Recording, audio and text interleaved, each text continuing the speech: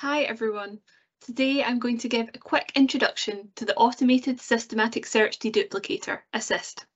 This is an R package I created to remove duplicate citations obtained from different literature databases.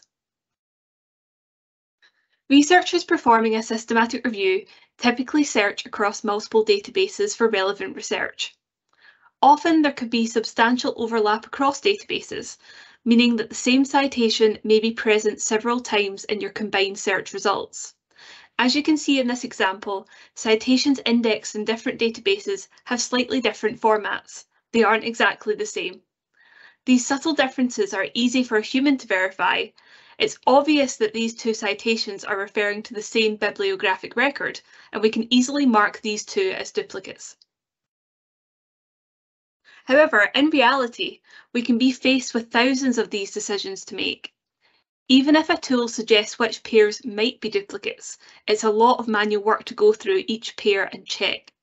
Therefore, we need automated solutions. There is a growing focus on trying to integrate new evidence as it emerges via more frequent systematic search updates and living systematic reviews. When researchers perform an updated search, there will be duplicates not only within that new search, but also between that new search and the citations which already exist in the review. This can be problematic for record keeping. For example, if you use a tool to deduplicate everything once you've added the newly identified citations in, if there is duplication between the searches, you may delete the old citation and retain the new one. If you use identifiers to keep track of each study, for example, EndNote record IDs, this can cause all sorts of issues. If you've already screened some of the records for inclusion or extracted data, it can be difficult to then link that up with the original record. Duplication tools need to be equipped to deal with these issues. ASySD is an R package available for you to install via GitHub.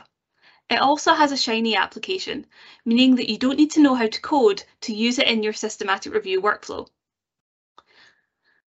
ASySD allows users to upload citations in multiple formats, to automatically detect and remove duplicates, to specify which citation to retain in a group of duplicates, and to download the resulting citations in multiple formats. Let's go through an example on the Shiny app.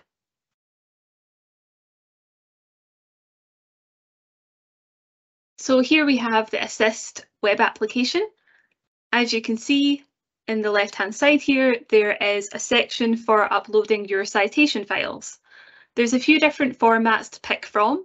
So there's EndNote XML, CSV, or tab delimited, and there's some formatting requirements here in terms of what columns you need and how to get your data into the right format. Today we're going to use EndNote XML for simplicity. So if I now open up EndNote, you can see this is an example systematic search I've got here. I'm just going to select everything and export so we can use this dataset. So once we have that file, we can go back to ASySD and we can upload it. Here it is.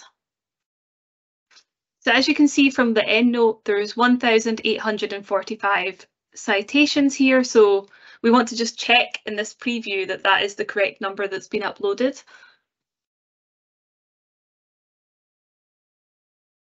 So yeah, that's uploaded fine. And this is just a preview of the first 10 citations just to check that all of the fields have loaded properly. So that looks fine to me. One thing to point out is this record ID column.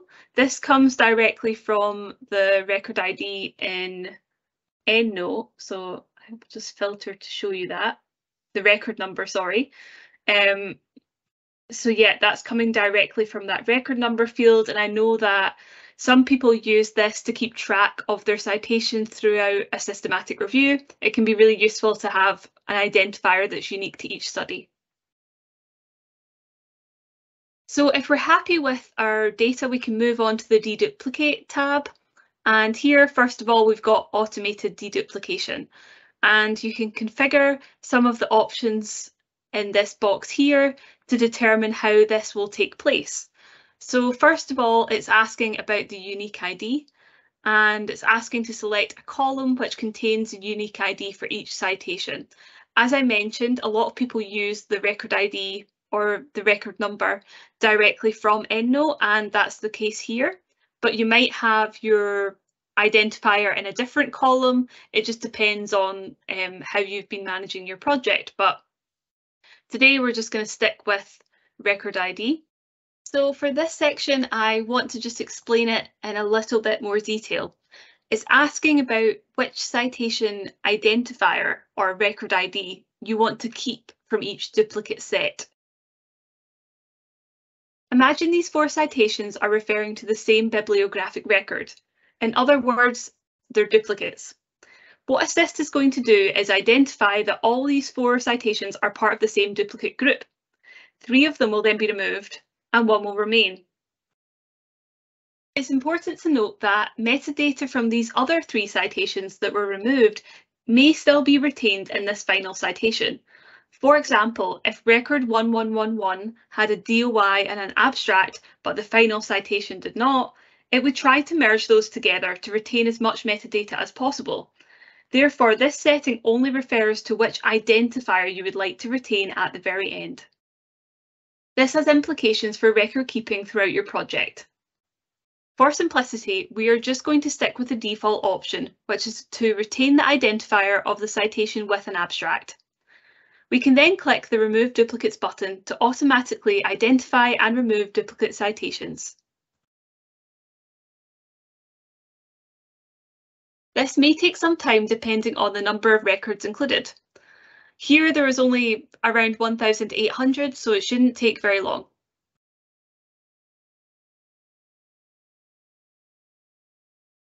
And here's the results. From a total of 1,845 citations, ASySD removed 1,259 duplicates. There's 586 citations remaining, and 141 possible duplicate pairs have been flagged. If we now move over to the Manual Deduplication tab, we can have a look at this in more detail. In the automated deduplication step, ASySD removes duplicate pairs which it's very certain about. However, in the manual deduplication phase, these are pairs where there was some uncertainty. As you can see here, 141 pairs have been flagged for manual deduplication. ASySD places records in this manual deduplication tab when it's not sure that they're definitely duplicates. Here you can see in this table, the records are presented side by side. So author 1 is from citation 1, author 2 is from citation 2. And as you can go along and see, this is for every field. Highlighted in green is when the fields match either exactly or close to exactly. As you can see here, there's been 141 pairs that ASySD wasn't sure about.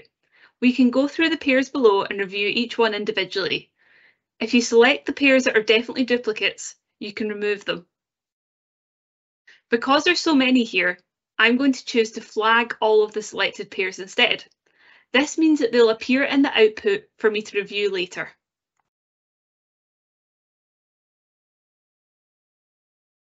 On the summary page, we have a simple Sankey diagram of our workflow so far. We have our original citations, the number that were automatically removed, and the number which remain. On the downloads page, there's a number of different options to go through. First of all, we need to choose an export type.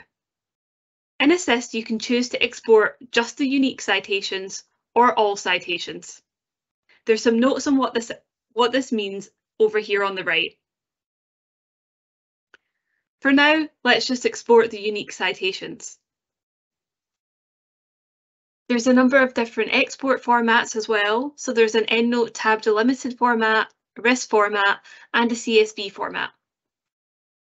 I'm going to choose the RIS format for simplicity here. You might want to only download citations with a specific label or a specific source. For example, you might have labeled the new citations obtained in a recent systematic search in a certain way, and you only want to retain the studies which have that specific label. That's what these options are for.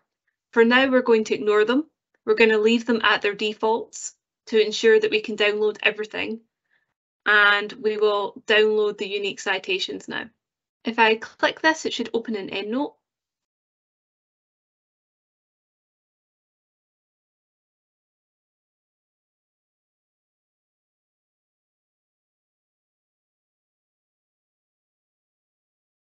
Check that the right import is selected. So this is a RIS or RIS import.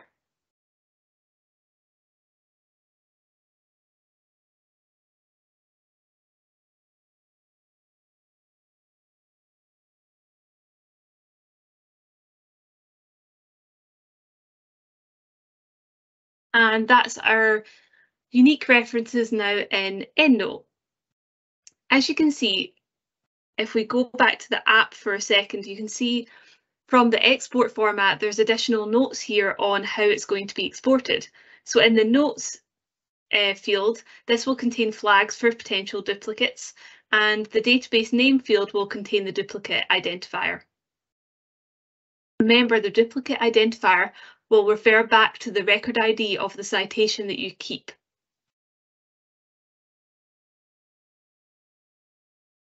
So if we go here, you see in the notes column, quite a few papers have been flagged with this potential duplicates note. So probably the easiest way to review these later is to add them to another group. Obviously, if you export to a CSV file or to another platform, this could be slightly different, but this is just to add them to another group. Obviously, if you export to a CSV file or to another platform, this could be slightly different, but this is just showing you how to do it in one of the popular platforms like EndNote.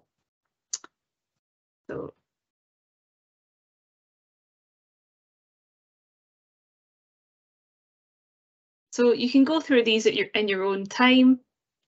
You could sort it by title, for example.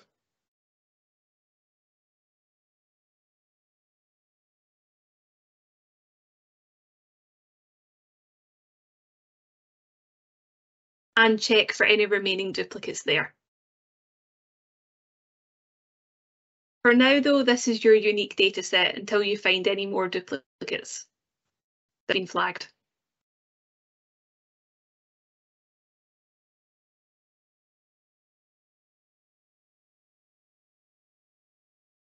I wanted to quickly go through another example of where ASySD can be useful. Here I'm performing a systematic review update. I found my new citations, 2,626 of them, and I've got them in EndNote at the moment. I've labelled them with yesterday's date. I've labelled them with the date here, and in the name of database column, I've put the source, so which database the record came from. I've also put my existing citations into EndNote, and I've put the name of the database as in database already, which essentially means that they're in my review already. Again, the label field represents the date of which I obtained these citations. I've put all of these together into one group and I've exported them as an XML file to upload to ASySD. As you can see, I've already uploaded the file and proceeded with deduplication. In the manual deduplication section, I've been through this and I know that these are all real pairs. So I'm going to remove all of the duplicates after selecting them all.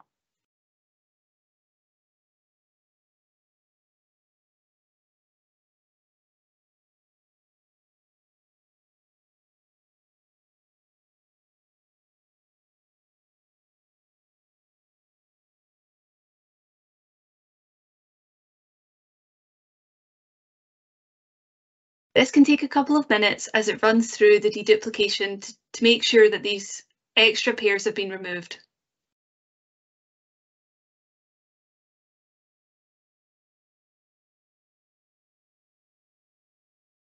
Now in our summary, we can see that there's an additional part that shows the manually removed citations, as well as the ones that were automatically removed.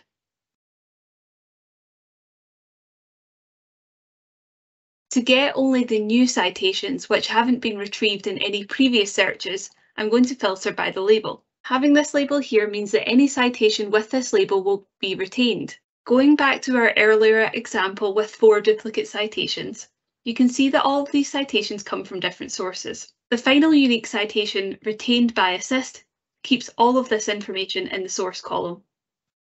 This behaviour is the same for the label column.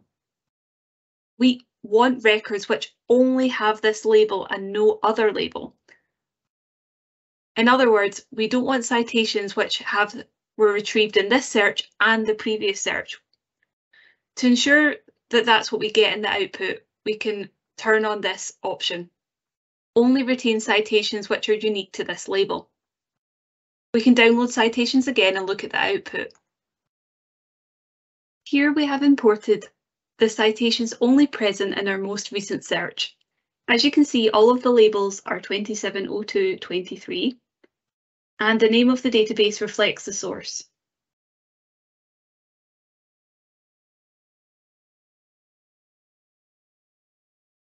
When you use an automated tool, you want to be sure that you can trust the results. In the ASySD Shiny app, you can export all of the citations and check the duplicate groups that ASySD has generated. All citations classed as duplicates will have the same duplicate ID as shown in this screenshot. If you want to know more about the performance, have a look at our preprint. An important point to consider is that ASySD was initially created for use in biomedical systematic reviews. On test data, the automated features of ASySD have been shown to have very high sensitivity. Over 95% of duplicates were detected. It's also been shown to have a very low false positive rate, comparable to that of human reviewers. The performance of the tool in other research areas may not be optimal and needs to be validated in future. Today I have focused on the Shiny app because it's accessible to everyone. However, ASySD is also a fully functional R package with a website and vignettes. Please refer to these to use the package and integrate it into your systematic review workflows in R. Based on feedback from the wider community, there are a few areas I'm looking to work on in the coming months. Firstly, pulling in additional metadata when users upload citations. Pulling in additional data from Crossref and OpenAlex, such as DOI information, could facilitate the deduplication process. Often missing metadata is the reason the duplicates aren't detected. I'm also looking to integrate with other R packages. In recent months, I've been working with the CiteSource team, who also have a tutorial at this conference that I really recommend you have a look at. I'm also interested in making improvements to the manual deduplication features to make them less labour intensive. I also want to provide better support for non-standard databases. ASySD was created based on formatting data from PubMed, Embase, Web of Science, Scopus, the common databases that are used for biomedical reviews. Therefore, some of the formatting requirements and differences across other databases might not be as well covered in ASySD. I also want to validate ASySD across different research domains and across different use cases. ASySD is open source and open for collaboration. If you'd like to get involved, please visit our GitHub page. Feel free to raise an issue or fix a bug, or even start working on a new feature. If you'd like to discuss further, you can also reach out to me by email. I'd like to say thanks to everyone who's already contributed to the GitHub page, whether that's by raising an issue or by fixing something within the package. And I'd like to say thanks to everyone today for listening to my tutorial. I hope that you find ASySD useful.